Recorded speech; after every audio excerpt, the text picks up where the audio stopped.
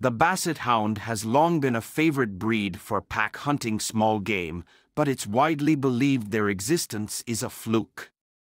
According to the BHCA, the dog is believed to be a descendant of the famed St. Hubert hounds, also the ancestors of today's bloodhounds, and resulted when a gene mutation produced a dwarfed hound.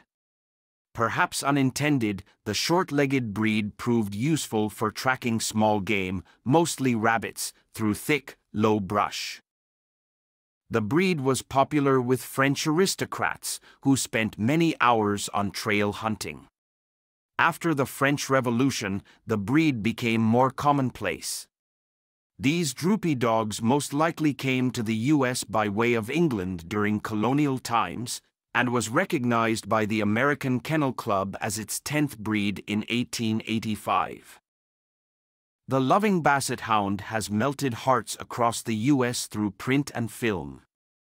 In 1928, Time magazine ran a cover story on the 52nd Westminster Kennel Club Dog Show at Madison Square Garden, entirely told from the eyes of a Basset Hound puppy.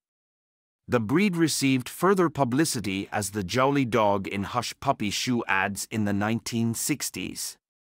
A Basset Hound was the pup of choice for Snowman in the 1977 film Smokey and the Bandit, and as Sheriff Roscoe Coltrane's sidekick Flash in the 79-85 show The Dukes of Hazzard.